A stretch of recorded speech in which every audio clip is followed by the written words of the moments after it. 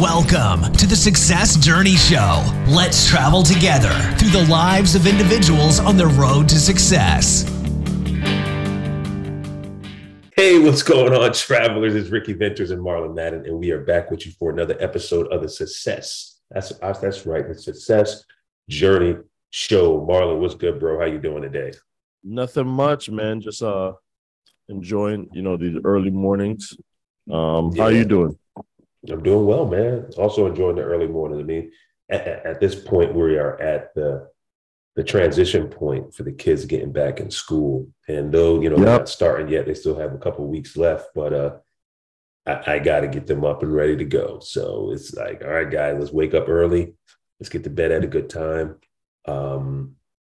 Start being productive with our days again, because summer's great. I love summer for them, but getting them back into a routine, man, can be a struggle. So try to minimize that. I got one high schooler and two middle schoolers this year, man. So this is going to be a good year for us, man. Good year for us, man. So what's been going on your end, man? No, I was just thinking about some stuff. I'm going to say, I'm not just going to pigeonhole and say church folks. I'm going to say everyone that wants to make an impact. You have to get out to your communities.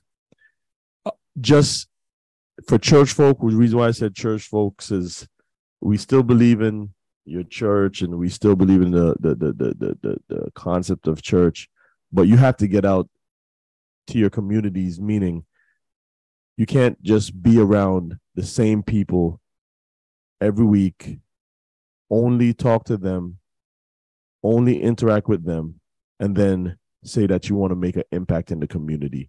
As we know, a lot of people that go to different churches, they don't even live in the immediate community because some people drive in, the pastor drive in, all the different things that happen, and the church is only an assembly area for them to assemble, congregate, close, go home, and rinse and repeat.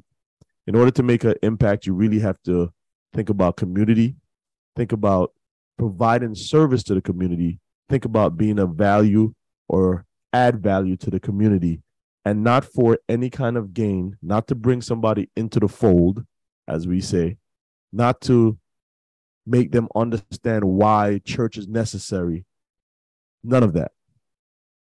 Just to be an impact in their lives so they can see some kind of growth within the community, or that you have placed value in their life. So I want to challenge a lot of people that want to say that they want to change community. I don't care if it's what kind of change that you're trying to do. There's some people that say, I want to teach finance better. I want our community to have better understand fiscal responsibility. But all they're doing is coming there to sell programs. Yeah. No, you're right, dude. Like you kind of get locked into the routine of it. And, it's the culture of, going in and one day a week, or everything you do is programmatic. Yeah. Right. So it's built around a program, or how are we going to do this? All right. Everyone has to get together here. We got to get it there at this time. We got to set up here.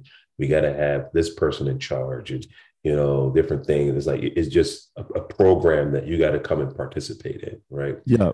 And void of programs, you're waiting for someone else to initiate the action activity. Not to say, what the action activity is wrong. It's great, however way we can, reach and touch people. But if we're able to apply that to our everyday life, my program and my activity of me living is connecting with the people that are around me. Yes, sir. Right.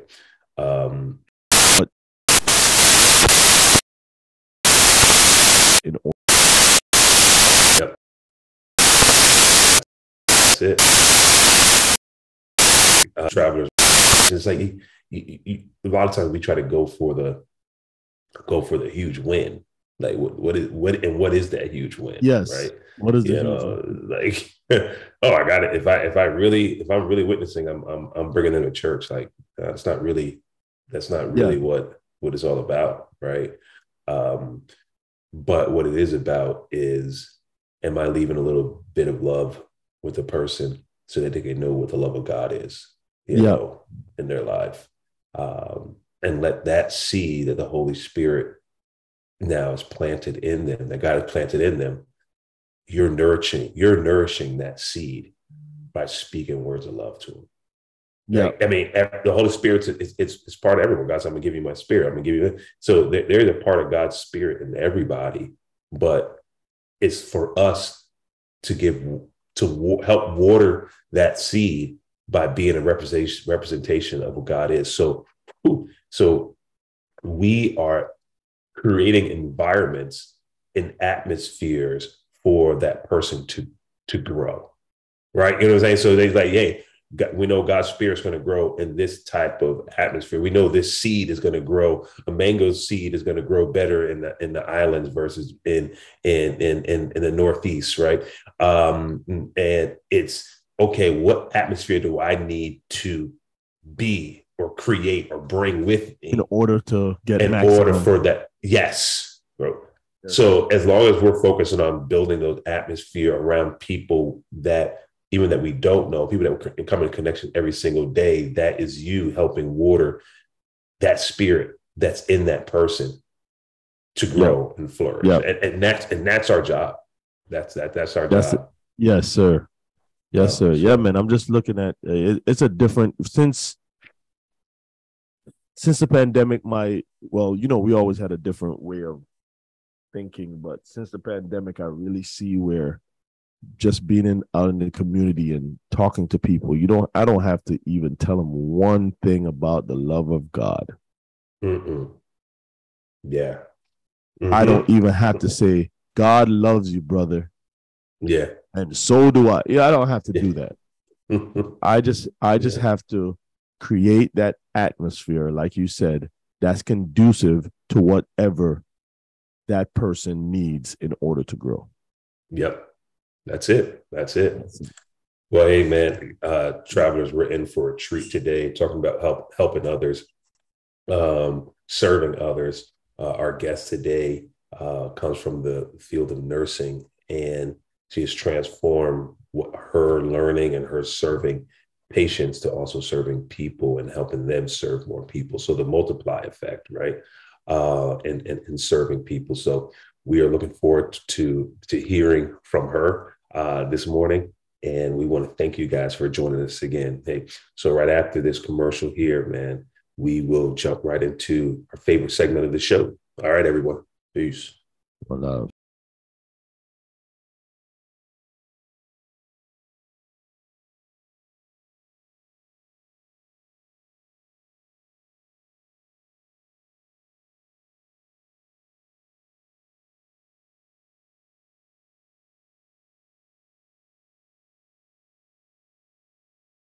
Hey, travelers, we are back. We are back with our favorite segment of the show. And as we promised, we have a special guest with us, none other than Tina Baxter. Tina, thank you for joining us this morning on the Success Journey show.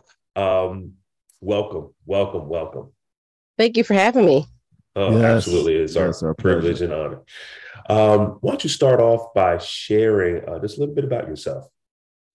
Well, I am a nurse practitioner. My specialty is geriatrics. My subspecialty is geropsychiatry. I have been a nurse for over 20 years. Have been a nurse practitioner for about 16 years. Yeah, 16 years now. And I've always enjoyed working with older adults.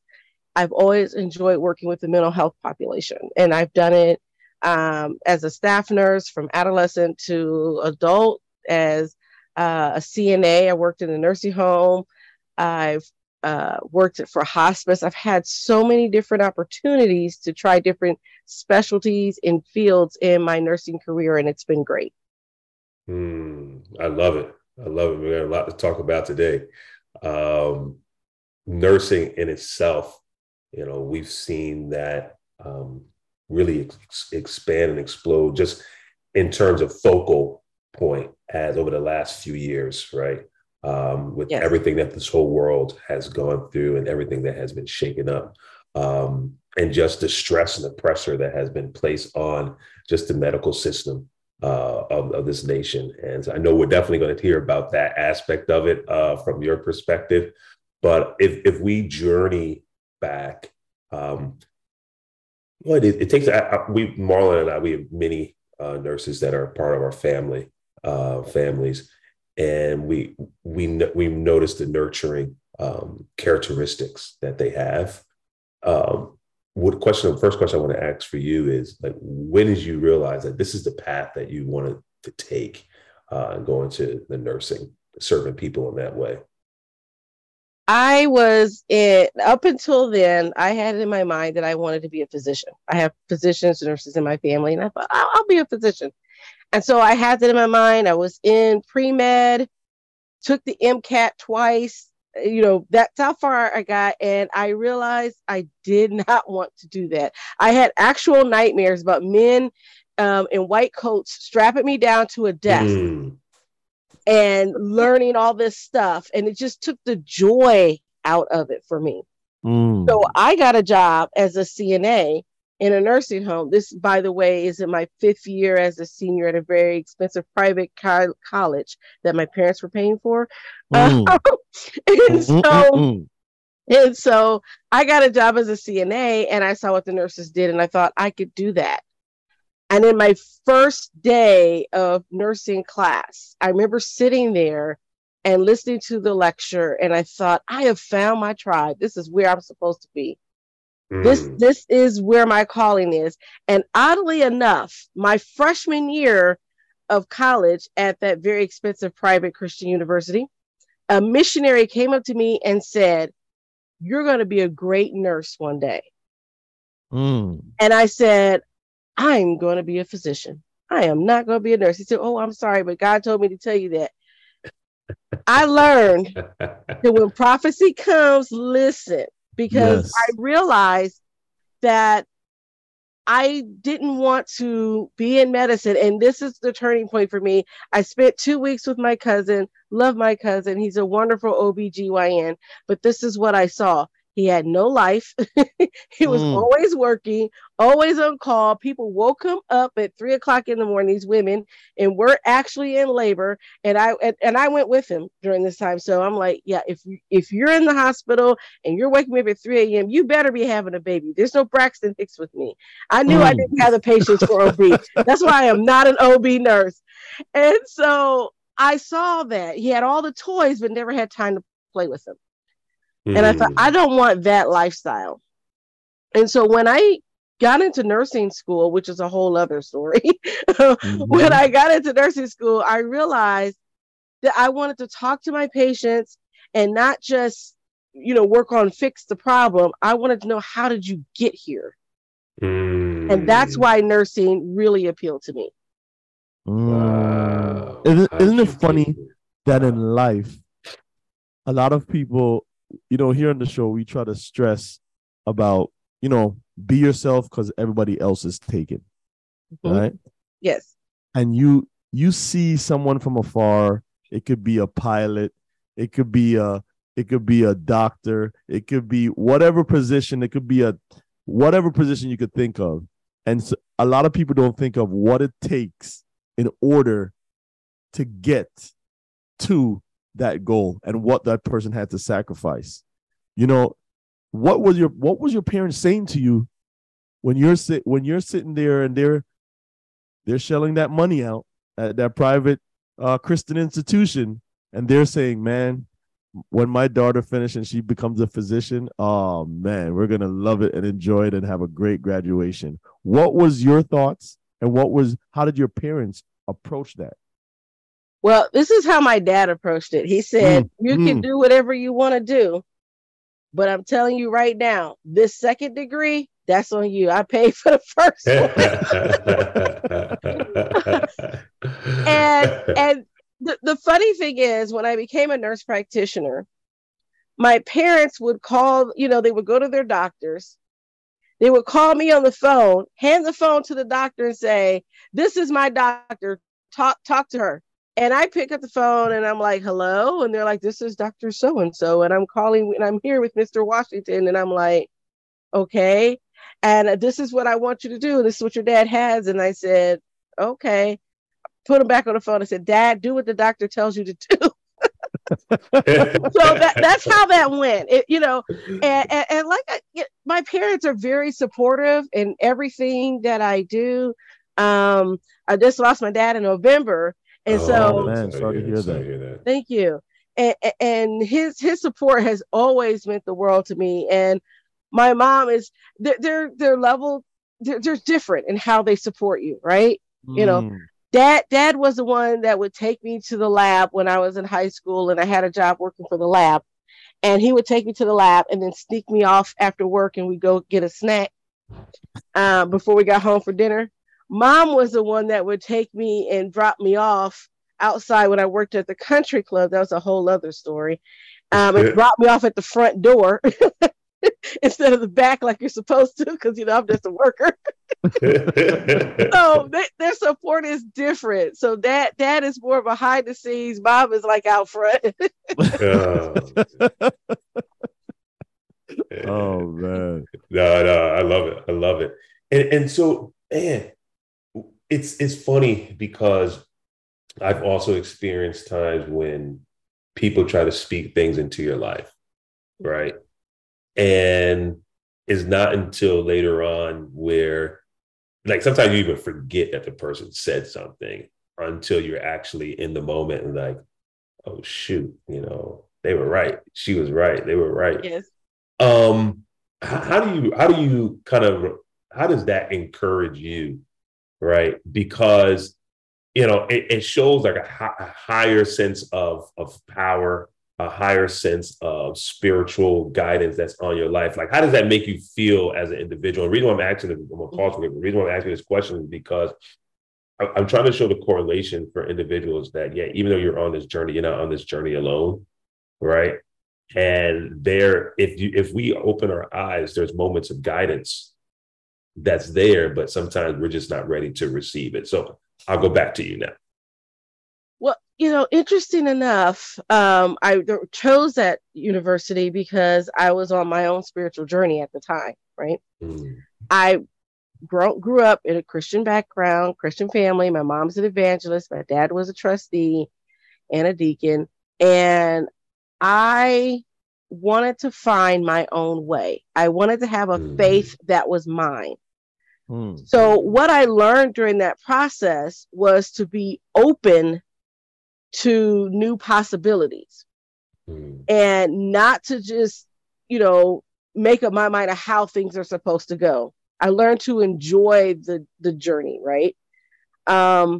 Because so many times we think this is how my life is going to turn out, and it doesn't, and we get disappointed. But I've learned that in that moment of disappointment, there may be a lesson that I need to learn. There may be a new place where I'm going, and I don't get there if I don't have those disappointments. I don't have those forks in the road. I don't have those turns. And I had to learn that as a process. Really quick example and how I got into entrepreneurship. I was working for a company as a nurse practitioner, and our ethical aspects didn't mesh very well. They were doing some things that I questioned that sent me to the altar every Sunday, because I was thinking to myself, one day the feds are going to come on the door, and if they start talking and asking me questions, I told them up front, I will squeal like a pig.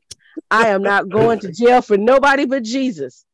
And so I wouldn't do the things they were asking me to do because I considered them to be unethical, and in some cases might have been illegal. So I refused to do that. So we mutually parted ways. And so I took my severance package. And at this point, I was really feeling low and defeated, right? This is my first as my friend called it, real job as a nurse practitioner. And I just felt so beat up after that experience. I learned a lot in that experience, but I was just so beat up. So I took that severance and I was sitting there trying to think of what I'm going to do next. And my friend said, hey, I'm going to start this business. Why don't you join me? And we started a CNA training school. And so I look back now and I say, there was a reason for this experience, because God used that experience, that moment that seemed like my greatest defeat, and turned it into my greatest triumph, because it exposed me to entrepreneurship that I wouldn't have been willing to do had I still been working for them. And so that gave me that entrepreneurship bug, right? I love that. I loved doing business. I never would have thought I would have gone this route in my life. I was planning to be hospital president. I was looking at all those different things. I was in management. I thought about, okay, I'm going to go into research and I'm going to do all these different things. I'm going to go to university and teach. And I've done some of those things, right? I've done those things. But when I got to entrepreneurship, I realized I can take all of those experiences, all those things that I've been through, and use that as fuel for my journey as an entrepreneur. And for me, learning that lesson that, maybe somebody will speak something into your life, and maybe it'll be for ill and maybe it'd be for bad. You have to decide how you receive it. And so there might be something that you hear and it's not for you right now, but it's for you later. Or you may hear somebody and maybe they're just a hater, and it's like, you know what? I'm not going to let you put that on me. But then there's times when they're speaking into your life prophetically, and they are encouraging you and you don't know it, but you hold on to that nugget, and years later, it comes to fruition. I had a conversation with my mom, and I said, I didn't realize why I did what I did in high school. So most people don't know, I was a radio DJ in high school and college. Radio DJ. I was a radio DJ. I was Lady T, and I had a job. Wow, there you go, Lady T. Yes, sir. And then I had a gospel show. There you go. Right. And that's still my gaming name. If those of you who are gaming with it, that's still my gaming name. And I learned about radio and production and all of those things, because that was part of your classes when you took radio in high school. And I just had my college show. But years later, I'm sitting here and I'm doing my podcast, and I've been on other people's podcasts, and I'm doing a live radio, a YouTube show and all this stuff on Nursing News. And it dawned on me that experience of being a radio DJ helped me be more comfortable behind a mic. So when it came time to do a podcast years later, here I am. Yes. God wastes nothing. Man, I am telling you, Ricky and I grew up in church, and we were always at the forefront planning a program, on the mic, singing, going out, doing all the things. And Ricky and I always said, whatever happened prepared us for here where we're having the podcast. Now, you surmised everything and it sounds great, right? But there is a learning curve when you're coming from that 9 to 5. Yes. And now you're the master of your faith. To the 24 hour. To the 24 hour. There you go. And you eat what you kill, right? Right. So Lady T, right? That's it. Yeah. Talk about when your friend said, hey, let's do this entrepreneur thing. What's that learning curve? What information did you have to get? How was it what you expected when you said, I'm going to get my LLC and I'm going to own my own business, right? How was that learning curve, and what did you have to do in order to make sure that it was successful? One of the things that we did early on is, because of the type of school that we were opening up, we made sure we got all the information from the regulatory bodies, right? What did we need to do to actually open? And then we started working on our business plan. And this is what a lot of entrepreneurs skip, is that business plan piece. They're like, you'll hear coaches that say, oh, you don't need a business plan. I'm like, I beg to differ. I've been a nurse for so long. I know you need a plan. Whether it's a nursing care plan, you need a plan for your business. And I'm not talking about that boring business plan that everybody tells you to write. No, I'm talking about a plan for your business on how you get from point A to point Z or zebra, wherever you are in the world. So I said, I'm going to really research what it means to do my job. So I was tasked to be the chief operating officer. That's operations. So I took that very seriously. Yeah. That meant I had to know, how do we onboard our teachers? How do we onboard our students? And what kind of policies do we need to have in place? Because I'm operations, right? Simple things from, do we use a paper timesheet and we move to electronic timesheet? If nobody else is going to show up, I have to show up because I'm operations. My job is to keep the thing going. And so that's what I had to learn. And it's not I work from 10 to 4 every day and I get to go home and enjoy the rest of my day. No, it's sometimes I am the janitor. And sometimes I'm the secretary and I'm the marketer. And and sometimes I'm the person out front, and sometimes I'm the person sweeping in the back and you never see me. But the point is, I show up. Yes. Yeah. I show up. Yeah. Yeah. Ooh, man. I see a lot of people, they see the sexy side of business. And it's like, oh yeah, I have my own business now. And, I'm not working the 9 to 5 anymore. I'm just going to do my own thing, not realizing that doing your own thing requires even more of you a lot of times. Oh, not a lot of times, all the time. And if it's not something that you love, then you can easily be discouraged throughout it. I like when you said that, hey, you show up because it's something I know you had to do every single day in the 9 to 5. And it's not something that you had to learn to do to show up. It was more so where you were applying that thing to show up. Now, how did you get past that unknown, stage of like, yeah, I want to learn everything I want to learn, but I really don't know what I'm doing. Like walking in every day, I got to learn this thing. Like, how were you comfortable in your own shoes of just walking in that valley of unknown as you were trying to build this thing? I realized very quickly that I needed to find some mentors in my life. Yes. We looked at people that had done it before, people who were trailblazers.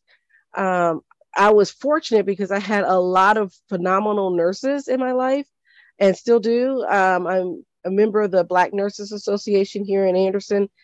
And they were very instrumental in my early education as nurses. And so they also were partners with us in this journey.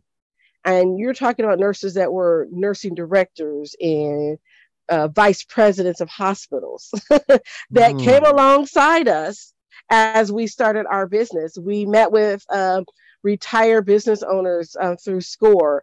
We went to networking events to talk to people. And so this is where I say you need to find people around you that will support you and mentor you along the process. A lot of it was, trial and error. I learned a lot of great things from that first business. We were in business for about 10, 12 years. We closed right before the pandemic and I transitioned. It was smooth. I'm telling you, I transitioned right into my current business because my partners were a lot of, here's what happened. And this is a very good lesson for your listeners. When you have partners in a business, you all have to be rowing in the same direction. And when life happens and you suddenly start moving in different directions, I had business partners. One wanted to just flat out retire. She was done. I had another one that wanted to move in a different direction. and do something completely different than what we were doing. And then you had me, who was this, I'm like, let's ramp it up. Let's go faster. And they're like, whoa, it's too fast. Slow down. And I'm like, no, we need to go faster. And so in that process, this is another way that the Holy Spirit leads you. God spoke to me and said, where I'm taking you, you can't take everyone. And I realized that business was going to close down. So in the interim, I was asked to do some consulting on the side. So I needed a vehicle to do that. So I created my own business with my husband. We opened up a separate business. So I had two businesses. And I knew that we were going to close this other business. I just didn't know when. So I waited for the timing because I'm loyal. You know, I'm going to stay there until the wheels fall off because that's just how I am. And it took right before the pandemic, this was God's timing. The person who was our CEO called and said, we're closing February, end of the month, we're done. We closed at the end of February. In March, I moved to my new building with my existing business. And then boom, the pandemic happened. And I was perfectly prepared to work online and work from home and consistently build my business. This is how God's timing. The pandemic happened, and I'm still working clinically, by the way. I still work clinically. I still see patients. And God's timing happened so that I had to be at home in my own office working on not only my clinical practice, but my business and building it to such that I've added on other services. And by the way, I just reopened a CNA training school under my own brand. God can do a lot of different things behind the scenes that you don't know that he's preparing you for. And so when you're learning these things and you're going in and networking with people, understand that he sometimes put people in your life for a season and then he moves them out the way. Yeah. And you have to be okay with that. I purposely started networking, and that led me to build relationships and to meet people from all walks of life. I met with some really great women. I was in a group called Advancing Indie Women, and I was in the inaugural class, this leadership class that they did. And those relationships that I built, I still have to this day. And those are some of my big supporters. I'll call on those women and say, hey, I'm getting ready to do this project. Do you want to be a part? They'll call on me and say, hey, I need a speaker for something. Can you come and help us out? So I think that's awesome. Yeah. I'm telling you, you know, a lot of times planning, right? Being at the right place at the right time, prepared to take on the task that's coming, and also just being. Yes. That networking portion that you talked about is so important that we've, and I know you mentioned you're a gamer. I don't know what game you play, Call of Duty. I don't know what you do, what game it is. In the digital world, especially today, you see a lot of people, they're recruits. They stay to themselves. They're in their thing. Oh, I'm not really social. I'm not this. I'm not this. I'm not this. But you have to go out in order to be able to get the right person to give you the right answers when it comes to the unknown. Because there's some things that textbooks is just not going to answer. The theory and the practical don't align, right? They said if you do X, Y should happen, right? But it doesn't work that way. Your husband that you talk about that support system that was behind you or beside you or wherever he was, right? That said, babe, Lady T, listen, man. I don't know if he calls you Lady T. But he says, hey, Lady T, I know the business is about to close. Boom. And then you said end of February. I know March 14, full-blown pandemic. Talk about that support system and how did you guys collaborate in order to execute what you have now? Well, my husband, at the time, we were looking at different vehicles. And so we were introduced to a couple of companies, network marketing companies. And so we were thinking, oh, okay, this is something we might want to do. And so my business partners, they attended the same presentations. I just want to make that clear. They were given the opportunity, they chose not to accept. We did. We said, okay, we're going to do this. And so in the process of all the different things that I was doing, this made sense to me. It clicked in my head. I'm thinking, this will help small business owners. This helps individuals. This helps families. This makes sense because what I do in my other business, I'm a legal nurse consultant. I work with attorneys. So part of this company was helping people get access to attorneys. To me, that's a no-brainer. And so we were also users of the product. So it was like, oh, this is perfect, you know. So my husband and I, we discussed it. And I said, I need something separate from this business because it really doesn't have to do with what they're doing. And they're not interested in doing what I'm doing. So let's do this together. And it came out at a great time because my husband didn't know it at the time, but he was going to be facing several health challenges, which caused him to leave his career in electronics. He was an electronic technician. He'd worked for like manufacturing companies, automotive, medical manufacturing. The last two companies he worked for, they manufactured medical devices, and he would test the medical devices and make sure they worked and everything like that.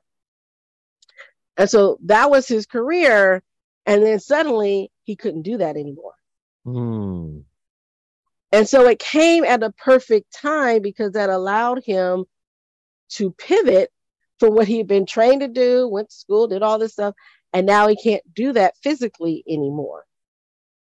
And so I said, babe, let's develop this company together. And so he became my business partner, which has been great. And he likes to joke and say that I became a business partner because that way I can see her more often. hey, whatever it takes. Whatever it works.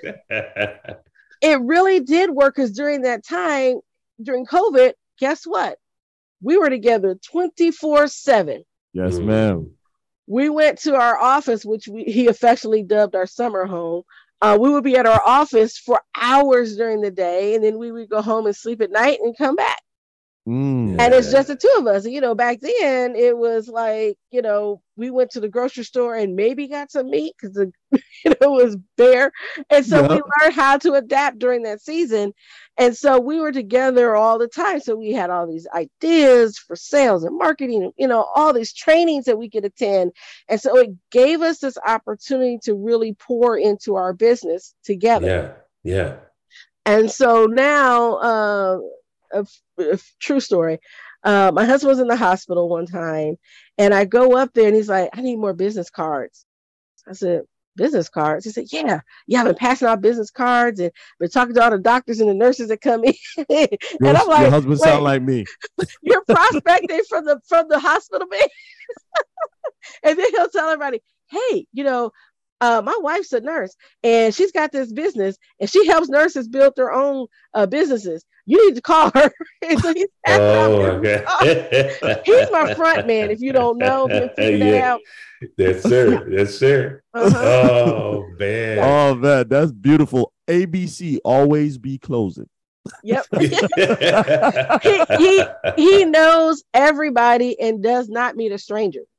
Yes. That is his personality. So that is his.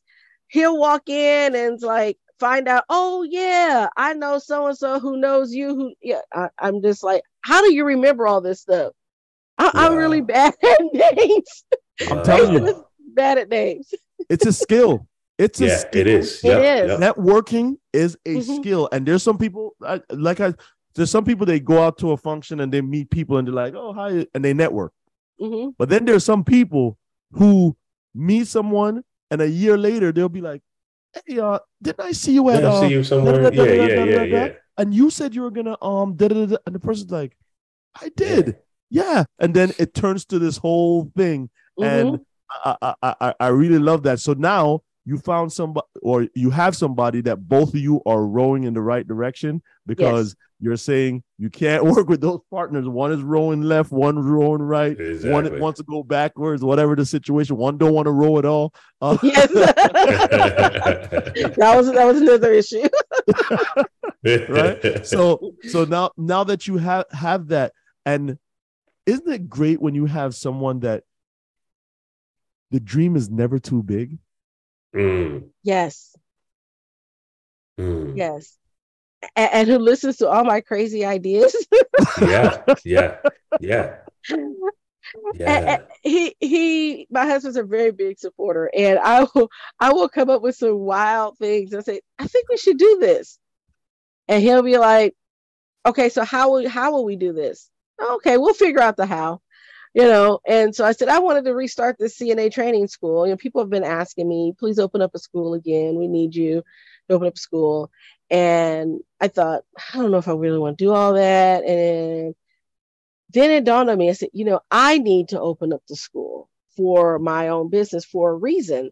And it gives me a chance to get back into the nursing home and give back also to the community, give people a chance to get started in the healthcare field like I did. Started out as a CNA and a lab tech. And I thought this would be a great way to do that. And then I can, in the process of relaunching, I said, I can teach others to do the same. So other nurses that want to start a CNA training school, I can teach you how to do it. So I thought this is a great opportunity for me. But I learned from the last experience, I don't have to do everything.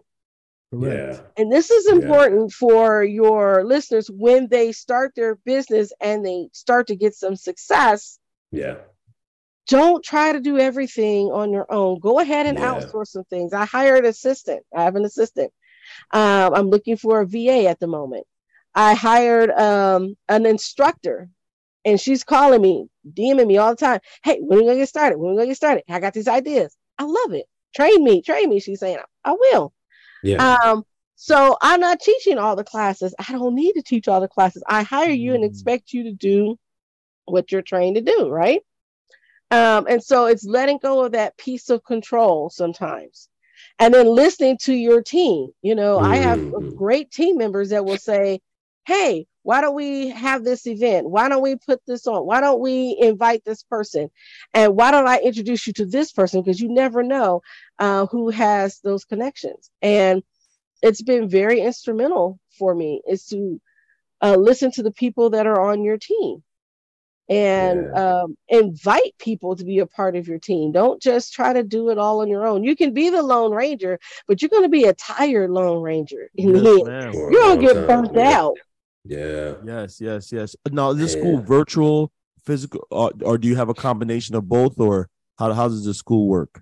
Well, I decided to make mine hybrid. The state said that, after COVID, they're like, you know what? We should let you do some virtual stuff. I was like, yes, ma'am. Yes, sir. So I made mine hybrid because I wanted to make it a little bit more accessible for people that are already working. So you can take some of your class time will be on the computer on your own time. And then other times you'll be in person. And so you get this perfect balance of being in person and also virtual. So that really helps your work-life balance. Yeah. I love it. So tell us, I want you to plug in just a little bit for all those listeners that are out there, how they could participate in the trainings that you have or any of the offerings that you have that they may be able to take advantage of. Okay.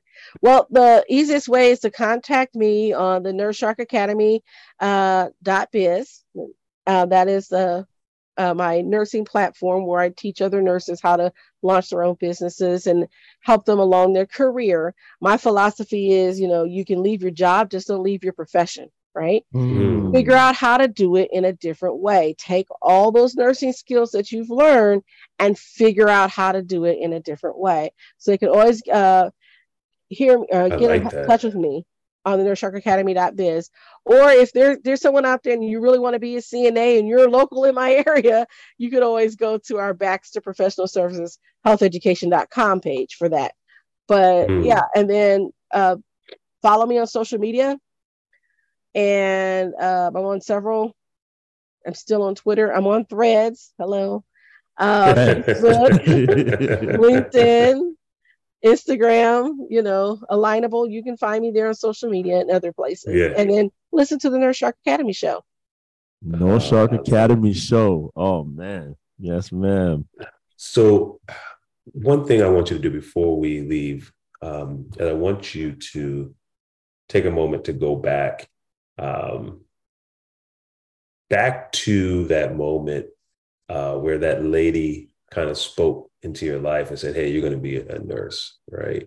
Mm-hmm. Knowing what you know now, and you had 60 seconds to pull Tina aside and say, what would you say? I would say, be open to new possibilities. Mm-hmm. You never know where this journey is going to take you. As a nurse, I've had the opportunity to work in labs. I've worked in hospice. I've worked in long-term care. I worked acute care hospital. I worked long-term hospital. I worked in home care, worked in psychiatry, geriatrics, primary care. I've done a lot of different things. A legal nurse consultant, nurse business owner, nurse coach, nurse writer, nurse podcaster. Mm-hmm. I can do all these different things with my nursing career. Your nursing license is your business. Mm-hmm. And that's important. And so that's what I would tell myself. I would say, hey, you never know where this journey is going to take you. Be open to new possibilities. Wow. Love it. Love it. Be open. And travelers, I'm hoping that you're hearing this, man. This has been definitely encouraging for ourselves. A lot of things that you've been saying, building a team around you. You don't have to be the lone ranger, yes. Understanding what partnerships work and what don't work. And just really, like you said, you don't have to leave how did you phrase it? You say you don't have to leave your profession, just figure out a different way of doing it. That's that paraphrasing, how you said it. Man, those are all beautiful. And so travelers, I hope that you heard this. I hope that this moment with Tina really brought new ideas or inspired you, or just really giving you that edge of, maybe I'm doing the right thing, or, maybe I need to make that shift, right? So thank you so much, Tina, for sharing your story with us. Thank you for coming on this show and just gracing us on this show. Please remember to go check her out on her podcast. Also, if you want to become a CNA, right? All those things that you offer, go to her website, check her out. Man, people that we bring on this show are, close people to us, legit people that we know that are going to make a huge difference in your life, right? And we're so glad that Tina is now part of that family. So all of our listeners and travelers, we come to the end of another show. And like we say every single week, we'll see you next week at the same time, the same place on a Success Journey show. Everyone have a good one. Peace. All right, one love.